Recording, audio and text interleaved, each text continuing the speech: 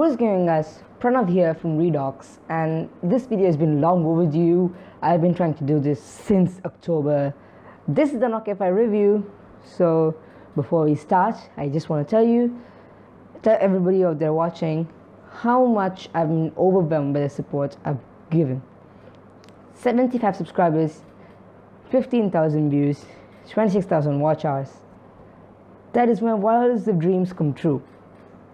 I would really love if this video got the same response, and there's more videos coming soon. So without further ado, let's get into the video. So what is this device? Why did I buy it? And why am I having it in my hand? And why am I reviewing it now?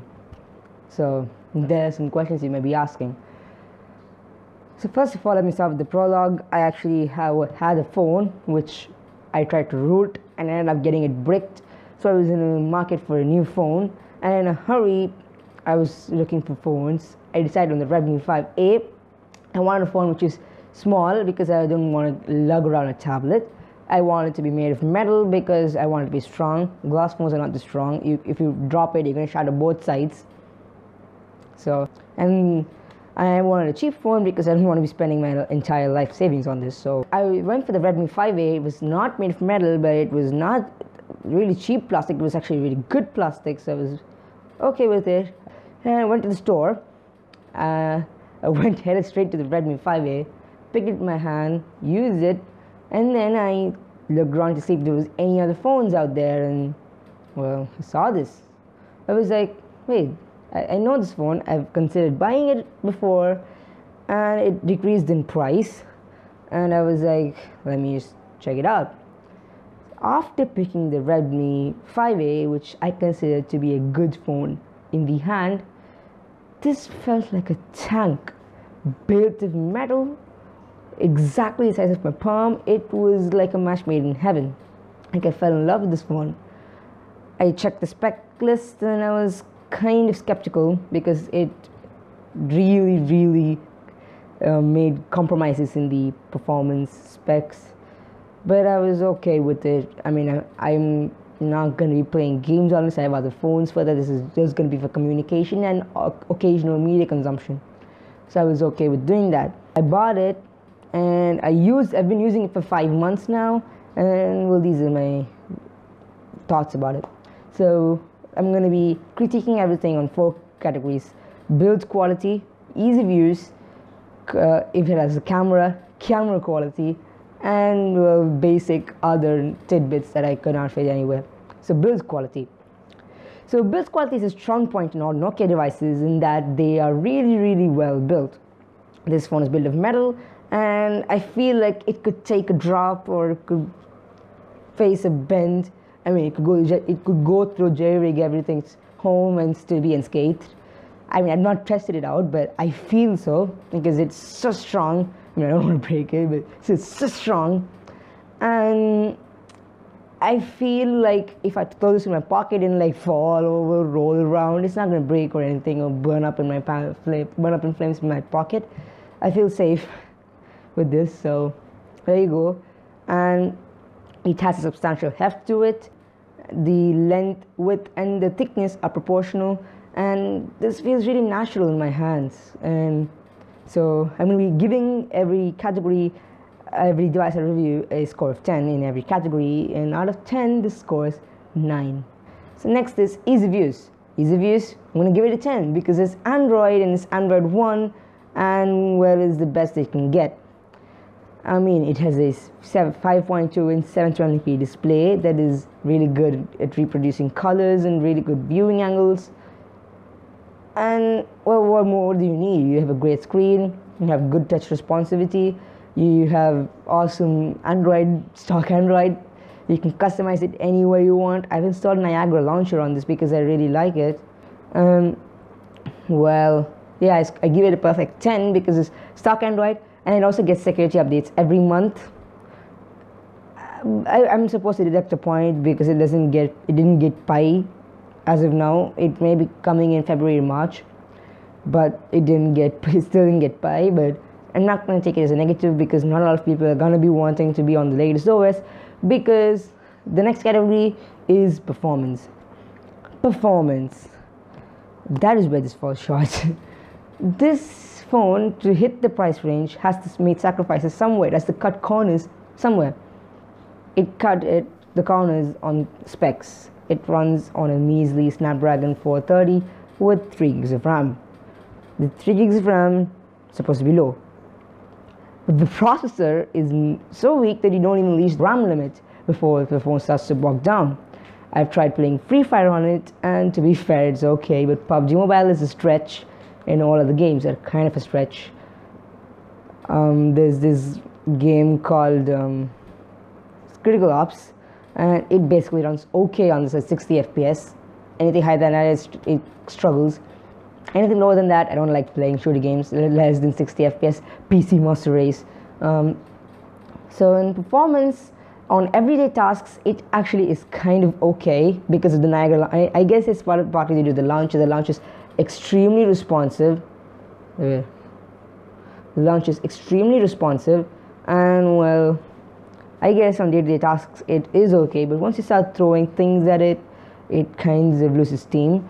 And well, sometimes I've used this a lot for media consumption, and it only has a 720p display, so YouTube will not allow me to go any higher than 720p.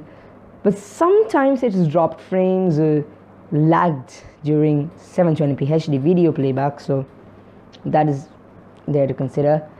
And the next category is camera, and well, what better way to rate the camera than well using it? So we're just gonna switch. Listening to the video and the audio from the Nokia 5, I don't know, it's actually not that great for the for YouTube, but it's actually great for the price. And you can expect this video quality because the only thing is I've added that makes it kind of better is the lighting and the tripod here, so expect the same results. So what are my thoughts on this camera? So basically, what I think is that this is a really good photo camera if we can squeeze the most out of it. If you use third-party applications, like there are Google camera ports for this, there are the Nokia 7 and 8 Pro camera features ports for this, and there's Lightroom camera. So both the Google camera and the Nokia Pro camera, I not endorse using it because you have to download it from XDA developers, and it's basically you're trying to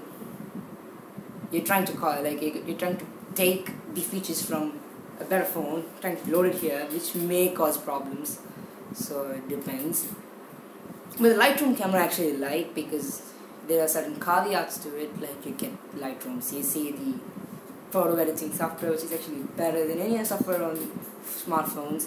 You get raw photo capture, you get better HDR processing, and you also get, well, if you buy it, the cloud storage sync, which is maybe a lifesaver if you decide to do something. For Instagram and other social medias, and by the way, I'm on Instagram, if I didn't say earlier, check me out. I'm Boca Machine. It's part of my production company. It is REDOX Media. This is also produced by that. So for Instagram, this is actually a really good camera. If you use Lightroom camera, and you basically tweak the photos, you work around the limitations of this camera, which is dynamic range. You can get pretty good shots out of it. Be sure to keep the ISO low, and make sure to have it as steady as possible because this has no stabilization whatsoever. Your videos / photos, your photos are going to turn out better. But for videos, the autofocus is not the best. This may have killed the entire video because of me moving forward, the phone might have gotten confused and it'd be out of focus for the rest of the video. I have no idea. I'm filming on the rear camera. The front camera is even worse. So the rear camera can do 1080p. It's an f2.1 aperture, but it doesn't matter because the autofocus is so bad. It takes a pretty long time to focus on close objects, and focusing on close objects only, you can kind of get an idea about the depth of field of these small sensors, and it takes a while, so you have to use manual focus. There'll be some photos on top. So this is the actual mic on the smartphone. I don't know if it's good or bad. Like, I've not recorded video with this video that I'm trying to use the audio because I most probably dub over it, or I have a separate audio source recording. and well, now I have to use the mic because this is what you can expect.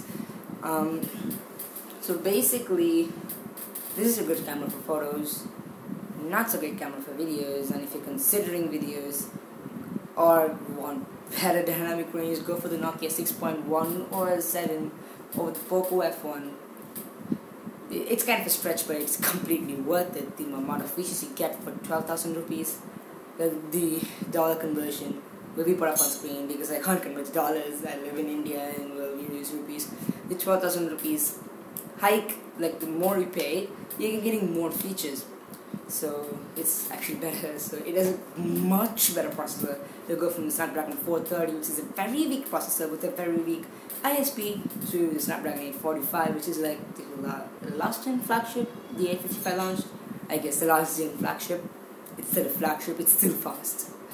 So, and the 855 phone's not out yet. So, I mean, yeah, we live in wonderful times. There's a rolling TV and these flexible phones, and well, I'm here stuck here reviewing cheap gadgets. So that's okay. So my final verdict on this camera: it is a really good photo camera. You can squeeze the most out of it using third-party applications like Google Camera, which is ported to this phone, and it works perfectly. But I'm not sure it'll do the same for everybody. It has some minor performance issues. There's the Nokia Pro camera, which is ported to this, which kind of works better than Google Camera for the performance, but the output is not that good as Google's processing. And the Lightroom camera, well, the raw photo, like the raw capture, does not look good, but if you tweak it, work around some things, like put some nice reduction, throw on your favorite preset, or like color grade. Is it called color grading? I don't know for photos. I don't know the technical terminology. Like add to the colors, you're gonna get a usable photo for Instagram, but you're not gonna get anything more out of it. Yeah, let's move on to the actual review part. So now you saw how it looked and how it sounded. You would listen to the sound in its microphones. I was not wearing this mic, so you know how it sounds. Photography, I also covered that in the video, in that part. And the next one is the other little tidbits that I feel I could say. Battery life, I could say about that. This is the phone, battery life. It has a 3000 milliamp hour battery. It's a very thin phone, so you could not fit a really big battery in it. A low resolution display. With the weak processor, you get awesome battery life. This lasts me 2 days on moderate usage and 1 day on heavy usage. I've been using this heavily today, and there's still 30% left. It's 11 p.m. and still is 30% left. So it's basically is a good phone if you want it to last long, because I guess it's a good thing to have a weak processor. I guess it doesn't get Pi. It's scheduled to get Pi in February or March. I don't know. It's in beta testing now, so it may get even the end of January. I don't know. The cell reception is actually exceptionally good for the metal build, because it is antenna bands only the top and the bottom. And we're comparing it to the S7 Edge, which I'm recording on right now. It's a completely glass-backed phone. This has better reception than that. I don't know how. Either Nokia is doing wizardry or Samsung has gone mad. So the cell reception is better than the Nokia than the glass-backed S7. So it scored a 9.5 in build, 10 in ease of use, 5 in performance, and 7 in camera. So totally I guess 30.5 out of 40.